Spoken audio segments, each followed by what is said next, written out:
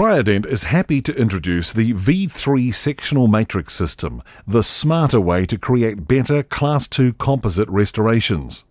This video demonstrates two typical cases and includes useful tips on the use of the system. Case 1. An MO using the V3 universal ring for molars. Before cutting the cavity, pre-wedge using the appropriate sized wave wedge. Turn the wedge on the back of your free hand to achieve the best placement position. Pre-wedging creates an excellent working area, depressing the gingival tissues and preventing bleeding. In most cases, once cavity prep is complete, you don't need to remove the wedge before placing the matrix. Press Triodent pin tweezers at the back to open or to release an object, and at the front to grip. In their passive mechanical position, the tweezers will hold wedges and matrices securely. Hold the appropriate V3 matrix with the pin tweezers and bend the tab towards you, creating a contra angle that ensures easy matrix placement in an apical direction. Have the gold side of the tweezer tips, the side with the pin, facing away from the tooth. This way, the pin will not hook the tab when you release the tweezers. Slide the matrix between the wedge and the cavity.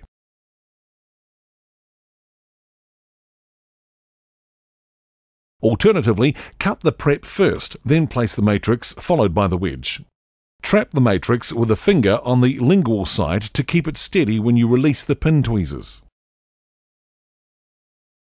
Ensure the V3 matrix band is at the right height to get maximum benefit from its anatomical features, including the rolled marginal ridge and S-shaped proximal contour.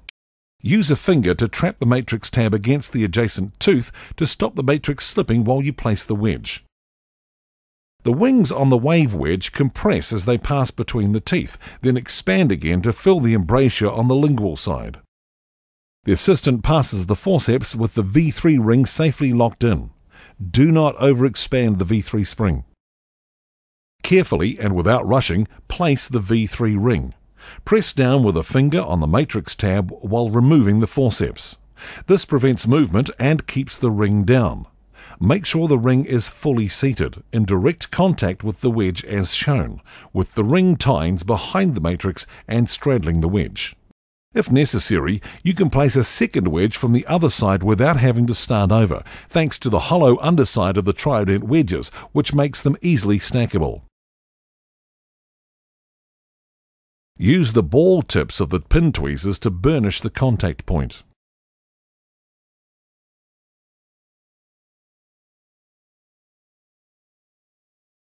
Acid etch the cavity in the usual way.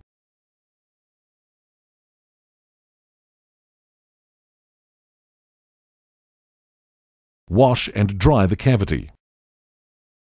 The final increment of composite is placed and cured. Remove the V3 ring with the forceps. Remove the wave wedge with the pin tweezers. Using a probe just below the contact point, break the bond between the matrix and the composite. This will make matrix removal simple, even with a tight contact. Grip one of the matrix wing holes with the pin tweezers and peel the matrix away from the composite. Now wriggle the matrix free. The many qualities of the V3 system mean you'll have very little finishing to do. Case 2. A DO using the V3 narrow ring for premolars and primary teeth. Bend the appropriate sized V3 matrix towards you, ensuring that the pin of the pin tweezers is facing away from the tooth to ensure easy release. Trap the matrix with a finger on the buccal side, then bend the tab over onto the adjacent tooth clear of the cavity. Trap the tab with your forefinger to prevent the matrix slipping while placing the wedge.